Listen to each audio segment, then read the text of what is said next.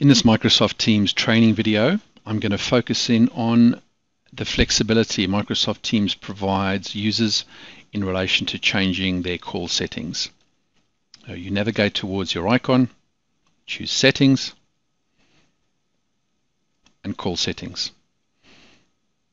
In the case of what you're seeing here, we can see that calls ring only at the individual, but that could be changed to ring at any number of options: delegates, call group, or an external phone number. If the call is unanswered, it goes to voicemail, and it goes to voicemail after 20 seconds, which is the default. So we can see that any of these can be changed, and instead of going to voicemail, I can have that going through to my PA or delegate, etc. Configuring voicemail, some new quite good functionality back into Microsoft Teams. We can either record a greeting, in other words, you use your voice, or you can use text-to-speech, and in which case you've got a custom greeting and an out-of-the-office greeting. So the call answering rules that apply here is that mine is set to let the caller record a message.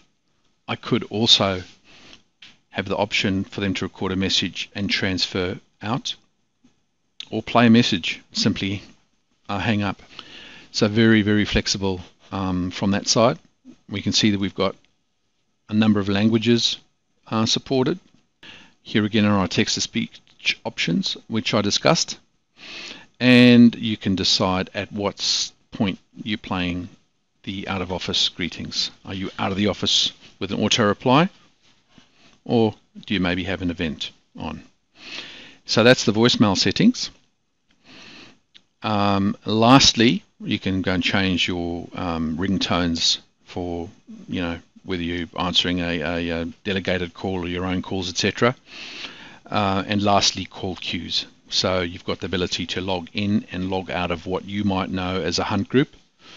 And it's just a simple case of on and off. So that's really the call settings in a nutshell. Very powerful.